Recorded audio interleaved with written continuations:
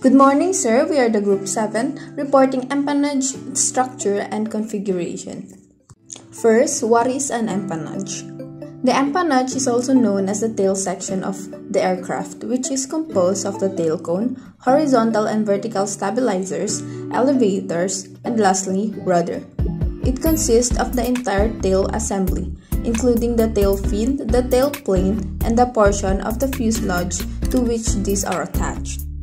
Empennage structure. The first one is a tail cone. The tail cone serves to close and streamline the aft end of most fuselages. Stabilizers.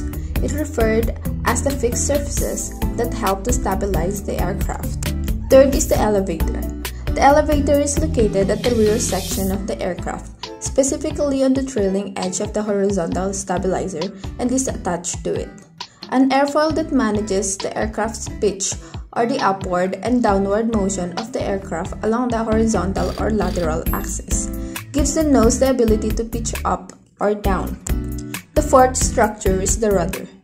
It is located at the rear section of the aircraft, specifically on the trailing edge of the vertical stabilizer, and is attached to it. An airfoil that manages the aircraft's yaw or its movement along the vertical axis. It provides directional control and points the nose of the aircraft to its desired direction.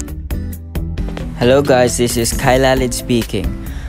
We are going to talk about the empennage configuration, all the types. So first of all, we will start with conventional tail.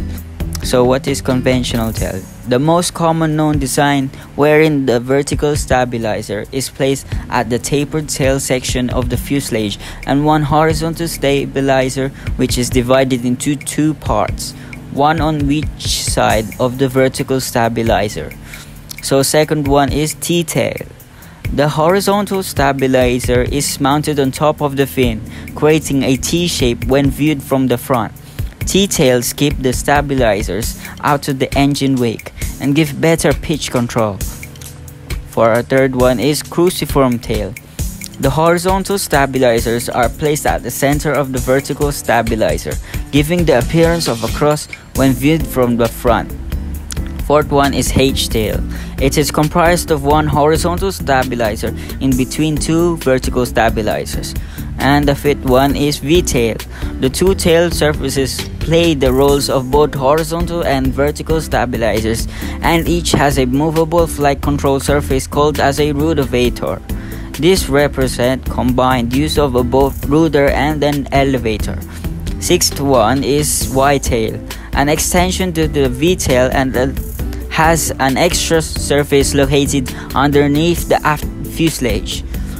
The lower surface inherits the rudder, while the upper section inherits the role of the elevators.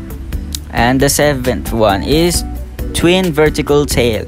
It shows two separated regular horizontal tails which are parallel vertical tails. It also improves the overall directional controllability of an aircraft. And the last one, eighth one, is boom tail. It is composed of two longitudinal booms. Boom tails support the tail surfaces and structure and may act as fuel tanks. So that's basically it, and thank you guys for listening.